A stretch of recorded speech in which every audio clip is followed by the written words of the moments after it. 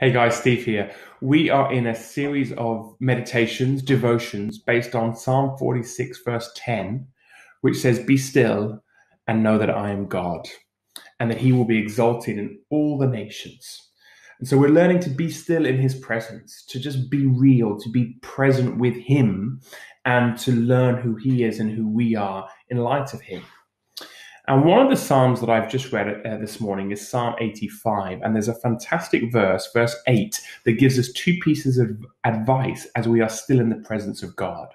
The Psalm was written in a time of crisis or trouble. We don't know the context. And the writer used it as a chance to self-examine.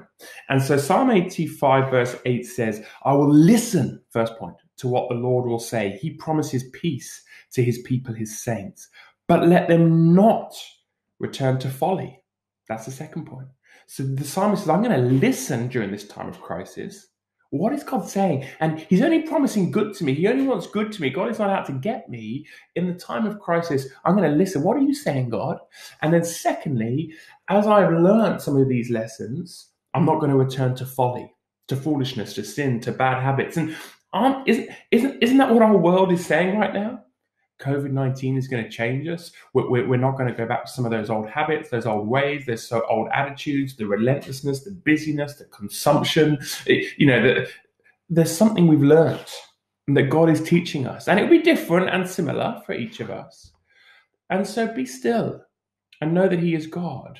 And listen to what he's teaching you. What has he revealed in you? And then don't return to your folly. A great book that does a commentary on the whole Bible is the New Bible Commentary by IVP. If you want a one-volume commentary on the whole Bible, this is as good as it gets. And the man who does the Psalms, he's dead now, called Alex Mattia, was an Irishman. And it's an amazing little commentary on the Psalms. And he says this about Psalm 85: "Life's troubles do not always indicate God's disapproval, but our reaction should always include self-examination, lest there is sin to be confessed and wrong to be righted." Such was the occasion for this psalm. So when life comes, it's not that God is, angry at us for something specific, but we should take the moment.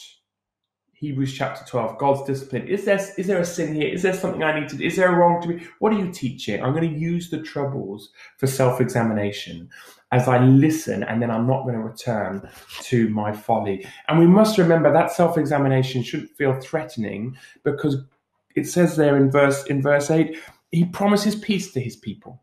He only wants our peace. The context of the whole psalm is actually a prayer for revival. So it says, verse 1, "Restore the fortunes of Jacob." Verse 4, "Restore us again, O God, our Savior." Verse 7, "Show us your unfailing love, O Lord, and grant us your salvation." So it's a call for revival, but it starts with us. I'm going to listen. I'm not going to return. God is doing something in us and in our nation. Let's pray for revival, but it starts with us. And let's come to listen to him, learn the lessons, and then not return to folly. So be still and know that he is God. He's at work and he's for you, and he promises peace. Let's listen and let's not return to our folly. Thanks.